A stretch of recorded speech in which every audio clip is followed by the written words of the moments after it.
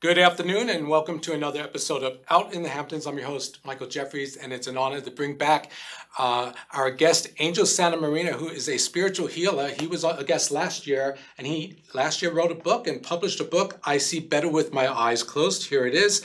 Let's welcome Mr. Angel Santamarina. How are you? Very well, Michael. Thank you. Pleasure to be here.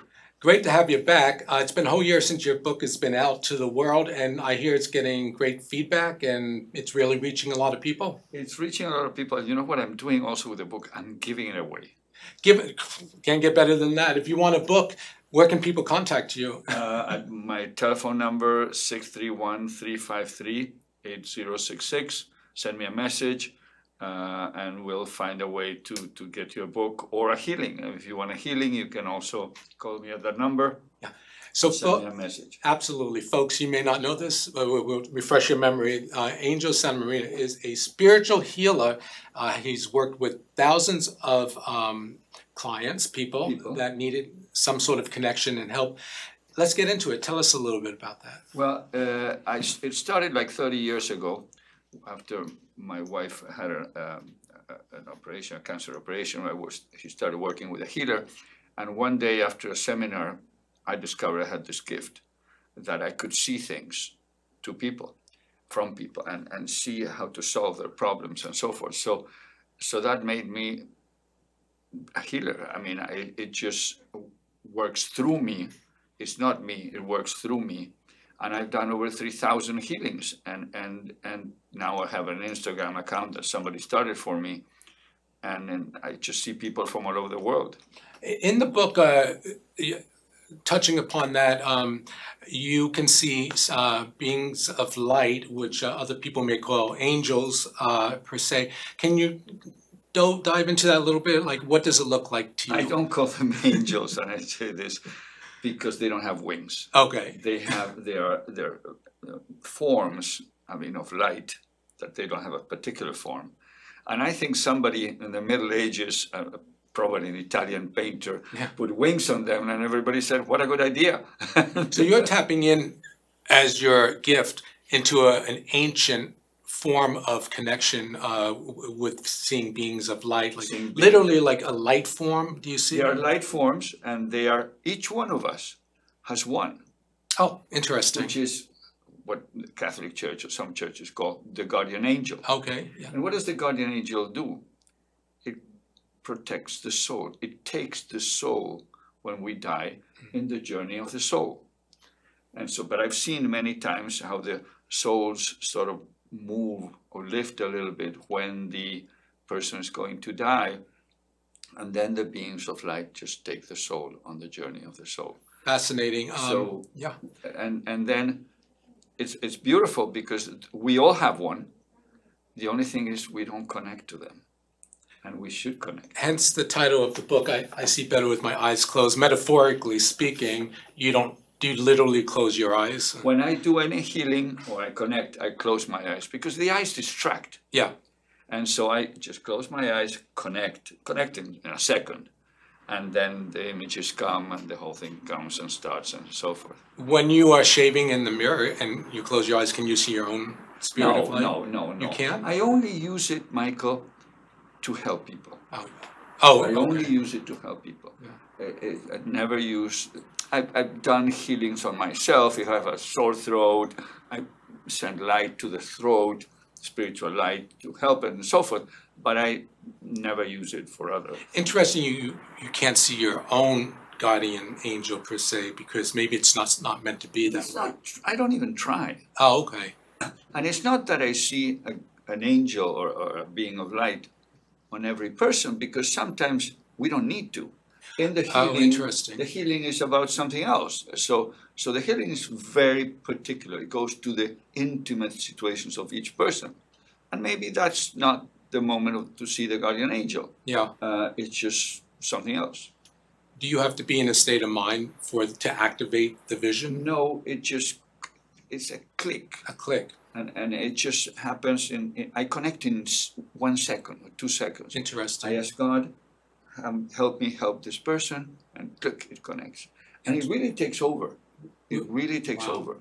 I mean, can I be so bold? Where do you think my angel is? Is it like by that It's disco normally, light? no, it's normally you It's have, right there. Michael, you have your soul, and your angel. So kind of there already. They're right there. And that's why to connect with the angel is not that complicated, because it's right here. Okay, I'd like to shake your hands. Thank you. No, I get what you're saying, because sometimes if you have the depth to your feelings, you do get a sense there's something bigger than just the physical and the visual, you know? And you don't know how many people are unhappy. They could have money and families and everything, and there's something wrong, and because they don't connect with their soul. And so the soul is here for a purpose in this incarnation. Yeah. So there has to be a connection, so that. And you helped your wife, Mrs. Santamarina, in her recovery. I did, but as I always say, as a healer, if somebody has an operation, the surgeon works, the chemotherapy guy works, the doctor works, the healer works, the family prays. At the end, if the person is saved, who saved him? Nobody can say, I saved him. Not one person. Not one person. Yeah. It's just God. God said, give this person another time to die or whatever, so to survive. And so nobody can say, I did it. I can say, I worked at it, so did the surgeon, but that's it. Yeah. I mean, it's a really brave move for you. You're a bit, you're working in business, a businessman, to kind of like steer to a whole different. Well, I was at Wall Street for, I don't even know, 25 years, whatever it was. But one day when I got this gift, it slowly transformed my life. Not all at once. Not all at once, but it was just slowly, because at the beginning it was very complicated to understand it and to see how you could use it and so forth. But as it took over, it just. But I have a regular life. I can do whatever. I can. The only thing I don't do is I never mix alcohol with healing. Oh, that might get sloppy. Yeah. So, but it might or might not. But I never do that. But for example, I could be walking or whatever, playing golf or whatever, and then do a healing an hour later, and so forth. I still have a life. I still have to go to the supermarket. I still have to do things. But I think it's also, that's the reason I was given the gift, because I can adapt it to my regular life. Right. Do you ever get overwhelmed by a pending healing, like something wants you to activate it, or does it work the other way? When you do so many, it just, I know how to do it. The healings are not for me, they're for the people. So I only remember some healings that are very profound. Others just they're for the people. Oh, interesting. Can you give us an example of a? Well, if there's for example a healing where a spiritual being comes, like for example, I had years ago this beautiful healing of this woman that was very sad. She worked at a store. The owner said, "Can you help her?" And I tried, and I saw an image of a mother and a baby, and then the mother disappears. And then I saw a dark road. And she said, well, my mother died when I was a baby, and I miss her enormously. And at that moment, a beautiful being came to my left over here. And I said, who are you? And she said, I am the mother of all mothers. And went to give her a hug, a beautiful hug. It was a phrase that I've never heard before. The mother of all mothers. Was it her mother, or was it something bigger? No, it was the mother of all mothers. Oh. Of all mothers. The energy of mothers. The energy of the mother. Yeah. And so I'll never forget, because it was beautiful. It was a spiritual being. What did it look like? Was it just an energy? Or? No, it was an image. It had an image of a mother. Oh, okay. Like a feminine? Feminine image of a mother. But at the time, I didn't get into the details. Yeah. I just asked, like I've asked several situations when similar situations happen. Who are you? And at the time I did a healing, and three beings appear and said, "Where are you from?" Assyria, Sumeria, Mesopotamia. They were coming for this healing because the person in a previous life, maybe 5,000 years ago, was somebody very spiritual. So those healings are just so beautiful. How did your client? How did she respond to that information, or what did it help? It depends on each case. I mean, the woman was. I know that she was much more peace after the mother of all mothers. It's a healing. It cures that sadness. Yeah. That she had. It helps. I'm glad it did. Yes. Yeah. And that happens not all the time, but in every healing there's something. I mean, in my Instagram, I have so many beautiful testimonies of people just thanking me or saying how beautiful it is in the Instagram comments all the time, how beautiful things are. So it's very rewarding for me to do this. Yeah. Well, I can tell. Yeah. Yeah. I mean, you wrote. I mean, not financially, because it's not. You make money with this. I don't have a fee to charge people. People pay me whatever they can, because I see people from many different backgrounds. Right. Different sociological. And I would never say no to a healing because of money. Yeah. How many folks are you helping these days? Well, I'm doing. I don't know. Some days I do 7, 6 healings. 5 days, 5 healings. It depends. Yeah. It just depends on every day. Do you have a favorite space to do the healings in? Is there like a... Now I do them at home. I mean, because of the Instagram, it's just all this. It's in Spanish, my Instagram. Yeah. Because it was started by people that wanted me to expand my message. Yeah. So your home country is Spain. Is it Sorry? Spain? Are you originally from Spain? I'm from Argentina. Argentina, yes. Yeah, Argentina. Yeah. So 90% of them are today through video. Oh, interesting. You can still engage through. Oh yes, of course. The internet and visual. It doesn't have to be in person. WhatsApp video. Yeah. It's fantastic. It's like a phone call. Yeah. And the person is there.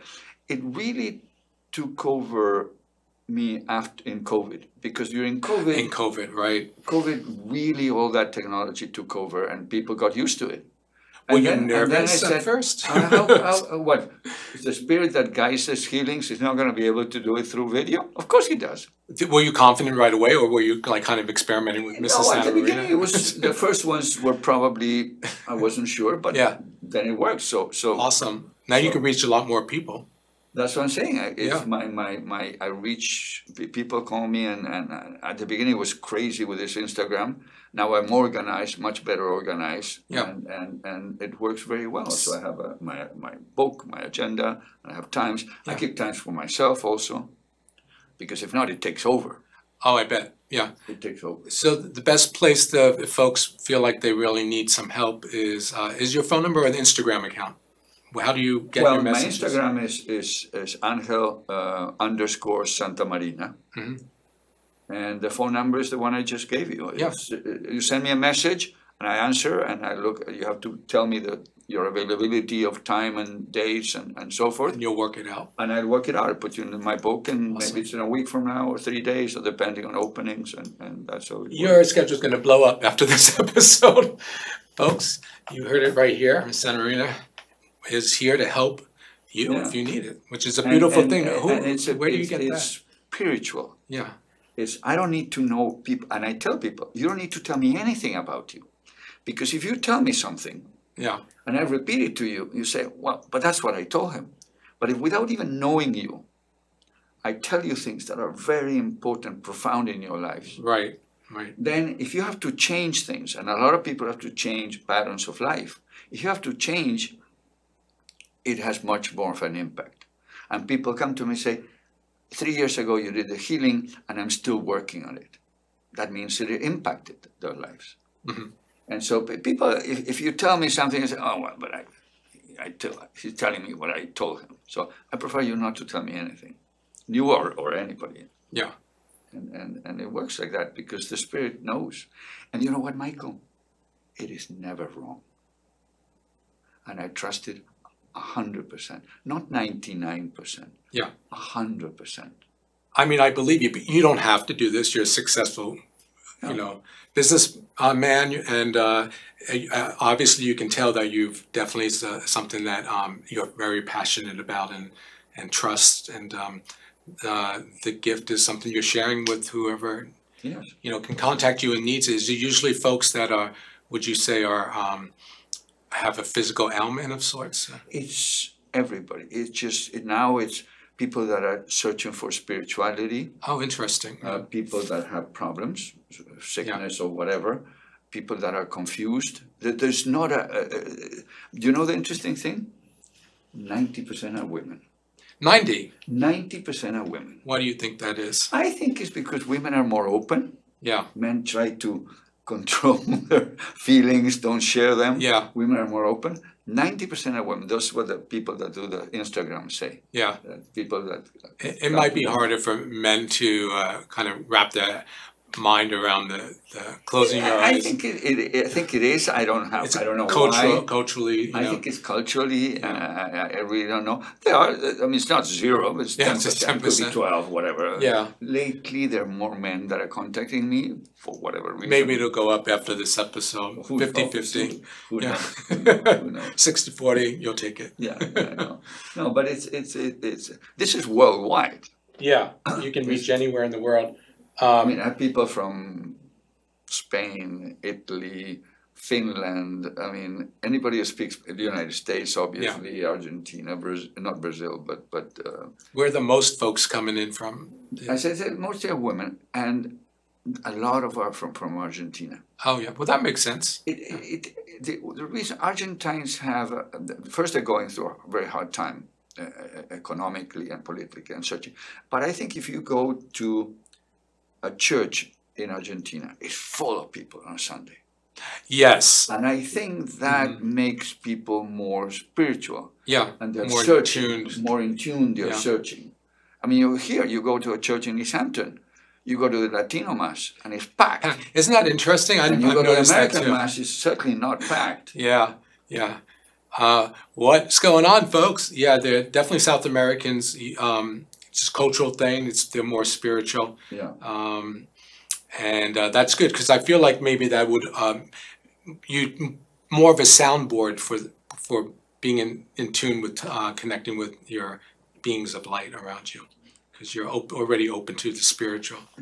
Yes, if they're more open, it seems to be easier. Yeah, it makes sense to me. It does. I mean, as I said, it's not that Americans don't call me, of course not. But the numbers are overwhelmingly. Well, in our society, and we're bombarded day in and day out with a lot of negative things, negative energies, and you would think that everyone needs a little healing, because there's so much negativity in the world. There is, and as I said, people say, well, but if I don't have anything wrong with me, it's still worth it.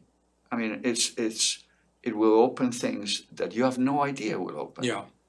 They'll go deep inside you, things that affect you deeply, that you learn how to live with it because they've been there for forever.